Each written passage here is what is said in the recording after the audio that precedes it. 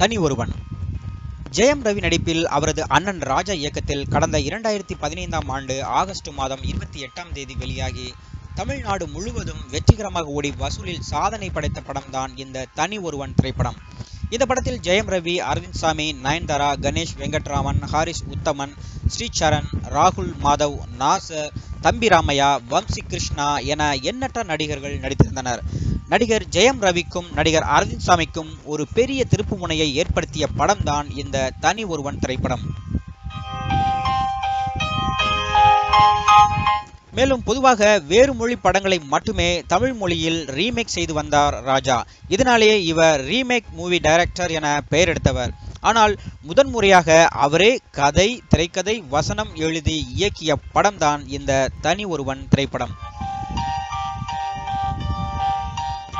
தற்போது இயக்குனர் ராஜா தனி ஒருவன் படத்தின் 2ஆம் பாகத்திற்கான கதையை முழுவதுமாக எழுதிவிட்டார். இந்த கதையை தன்னுடைய உதவியாளர்களிடம் சொல்லியிருக்கிறார்.